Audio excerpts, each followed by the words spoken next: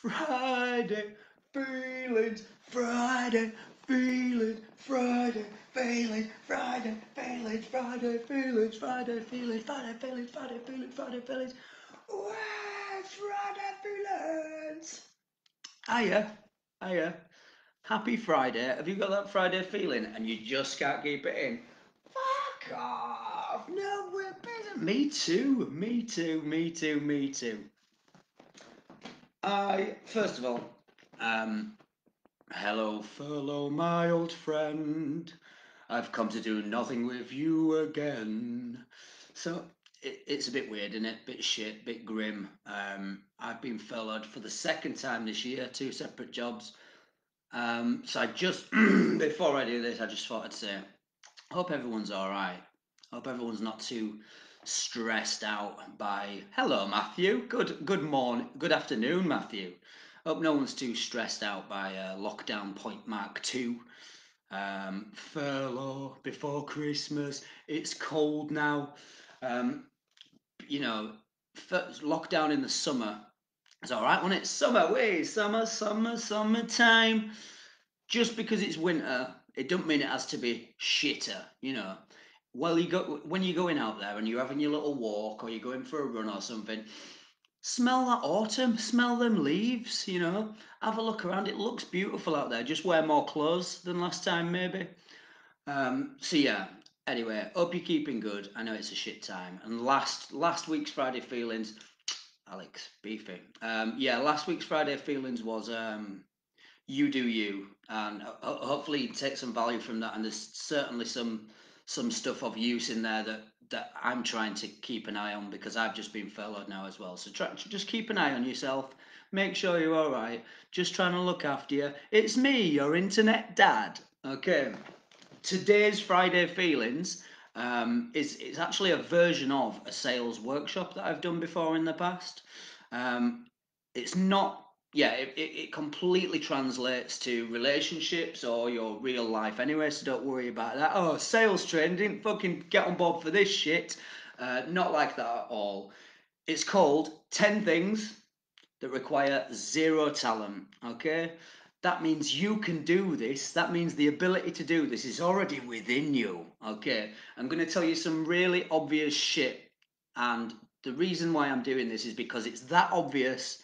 It's really, really easy to forget this stuff. So when you listen, you're going, I know, of course I know this. Of course I know this. But I promise you, when things aren't necessarily going well, there's a couple of these boxes that you're not ticking. I do it all the time. We all do it. You do it. He does it. She does it. She does it. First of all, number one, be on time, okay? If somebody said to you, meet me in town at 3 o'clock and I'll give you $1 million, you'd be there at 2 o'clock, right? And the reason why is because we can see the goal, we can see the instant reward, yeah? However, when we are turning up at work, or there's not necessarily an instant goal right there, we can lose sight of that, lose traction of that. So be on time. You get there, you're ready, you're in the right mindset. It helps you plan for the day and stuff like that. Obvious, right? Obvious. You wouldn't turn up late for a date, would you? And if you do, it's probably not going to end up the way you envisaged it. Okay? You're going to be at home by yourself, envisaging it later.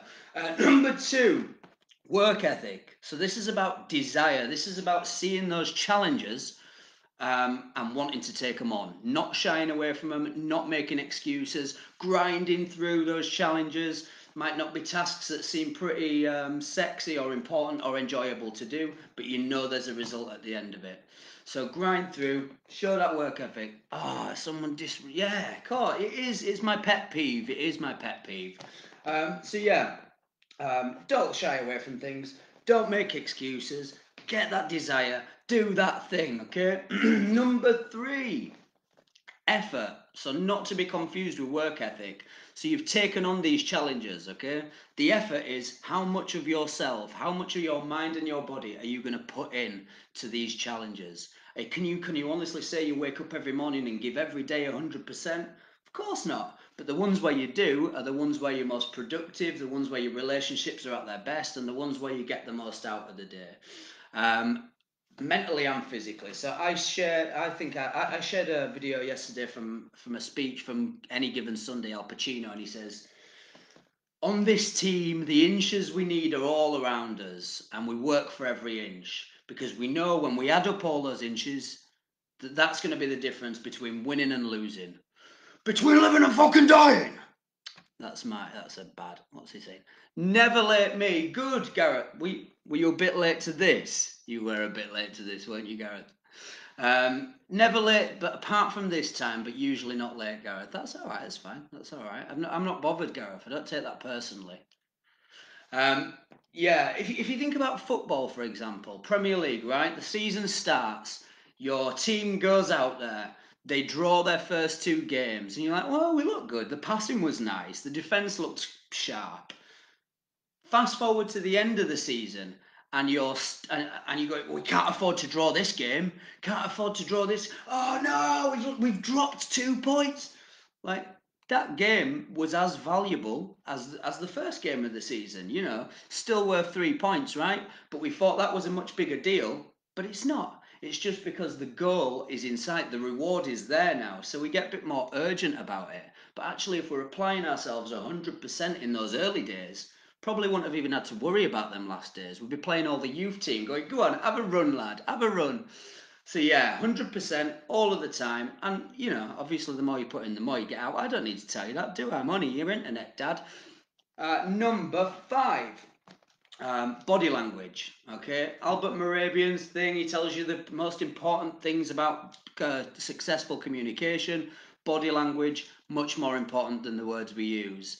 Smile. Look, if you do this to yourself in a mirror, morning me. If you do that in a mirror, science tells you, it's scientifically proven, that releases happy chemicals in your body. It elevates your mood just by forcing a smile and for you to look at it. That means if you smile at strangers in the street, you are essentially releasing their happy chemicals. That's worth it, isn't it? Little smile just for this face workout, just to do that. If you can raise somebody's mood, you don't know what day they've been, you don't know who they are, they might not deserve it actually. Stop it, don't smile at anyone. Eye contact, making eye contact with all those strangers. I think we've lost a sense of that. We've lost a sense of community since the good old days of the 90s, right? I make eye contact with pretty much everybody I see on the street, and I'll also go, morning. I think it's nice to do that. I think it's really, really nice to do that. Stand tall, stand proud. What have you got to be ashamed about? Nothing. Number 7. Cancer now. Do extra. Yeah? Go that extra mile. Find out what more you can be doing without being asked to do it. Nobody succeeds. Nobody gets by. Nobody propels themselves to the next level by doing the bare minimum. Okay? If you have already got that work ethic, that energy, that passion, actually usually this bit, doing more, will come naturally because you've got the hunger then, you know what I mean? You're thinking, maybe if I push a bit more, what happens next? If I try a bit harder, what do I get next? Let's just see. It's gone quiet while I'm out. I'll finish this. All right, bye. See you in a bit. Lack of eye contact. Yeah, it is. I mean, it can be insecurity, definitely. And sometimes, and I've talked about this before, if someone's desperately, they can see you're there, but they're desperately avoiding eye contact. Maybe they've got that might lean to social anxiety or something like that. So don't give people, why are you not looking at me? Look at me. That might be counterintuitive to get angry about it. But yeah, it's just look at me, smile. I'm smiling at you. Have you ever made eye contact with someone? They're looking at you, and then you smile at them, and they look away. Weird, weirdos. So yeah, do extra. Okay, go that extra mile. If you're leaving that toilet in a pub and there's a tap running, turn it off. Like, it's not your water. Why should you care? But once you get into the habit of doing little things like that, go on, love. You can go in front of me. You've only got bread. You know what I mean? Letting people out at a junction. It's a nice way to live. You're just going that extra mile to no benefit to yourself, but it does make you feel really good, and obviously you're improving somebody's life every time you do it. Nice, isn't it? That nice to be nice. Number 8. Be prepared. Be prepared. It's a lesson that must be shared. Be prepared. Be prepared. Be prepared. So yeah, if you're doing something you've never done before, like find out as much stuff as you can about it, work out what you're going to need to do that thing, work out exactly what do you want to do it for, what's the ultimate goal, what's the main objective, what's the point, and work out what could go wrong, all the variables. If you think about 10 variables, you've probably covered them all in a roundabout way. You don't need to get too specific. But we're not at our best when we're off guard, when we're on the back foot, if we're surprised, yeah? So make sure that you've done the prep, you've worked out, what could this person ask me? What might they be wanting from this? Do that prep, go into it, and then you're armed. You're prepared. You feel, and it makes you feel more confident anyway because you've looked into it. Don't go in there blind. Don't go in where, just anywhere. Don't go in anywhere. Don't be blind. Number 9, be coachable. Really, really important. I think this is one we can not forget so much, but sometimes we can see it as an attack. Someone goes, mate, do you want, let me tell you how I'd go about doing that. People are like, I'd do it. I've been doing this for ages. I know what I'm doing, mate. I know what I'm doing. The amount of people that I have trained over the last 10, 15 years who've gone, yeah, I know. Yeah, no, I'll do it my way. It's not an attack. It's not an attack at all. Um, Even if I'm doing a training for someone and they think they're above it, there's things that they could take on a negative viewpoint. Oh, that transition didn't really work. Oh, that didn't go down very well when he said that. Oh, look, he's not even making eye contact with individual people. Um, Positives can be taken from things that you think are doing badly. You can take them on. You can learn from them, right? But yeah, it's to your own disadvantage to be defensive about coaching. Yeah, it is about humbleness. To be able to open yourself up to development does take a level of humbleness. So be humble, open yourself up. Um, Bloody hell, I played Cuphead on the Xbox with my 4-year-old on Wednesday night, right? And he walked around the back of this mountain. Like, he's obviously seen it on a YouTube video. I'd have never known that. I'd have never been able to find that out had this 4-year-old not shown me how to do it. Like, he showed me 2 things. I was like, what? This 4-year-old taught me 2 things on Wednesday. So, yeah, anyone can teach you, even an idiot kid. And number 10, attitude. Yeah, obviously, this runs throughout them all, which is why it's last. Um, given the circumstances at the minute, it's easy to go, oh, everything's shit. This is just my luck. This is just my luck. Furloughed twice. I got made redundant from the last time. I bet this is going to happen again now. It is easier than ever to be wallowing at the minute. And of course, there's certain factors that wallowing is completely justified.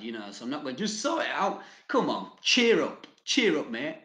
Absolutely reason to do a bit of wallowing, but is it always justified? Check that wallowing. What is it that's upsetting you?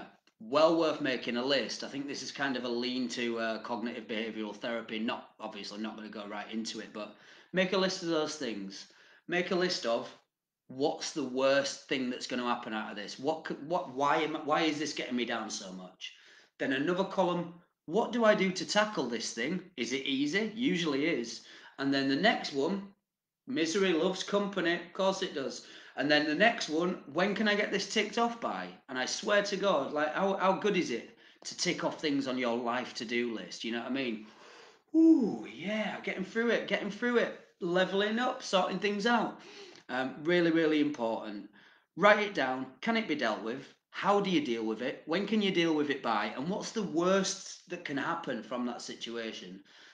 Look, if you've got a roof over your head, clothes on your back, food in your cupboards, and you're watching this on a device, you're in the top 15% richest people in the world.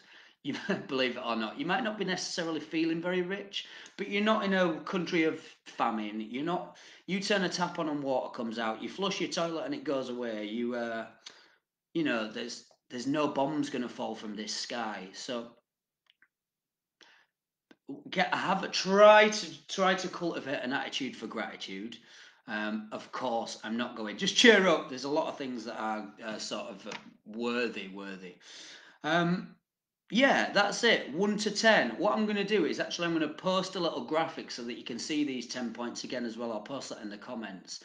Obvious stuff, but that obvious, we tend to forget to make eye contact with people. We cruise along without really putting 100%.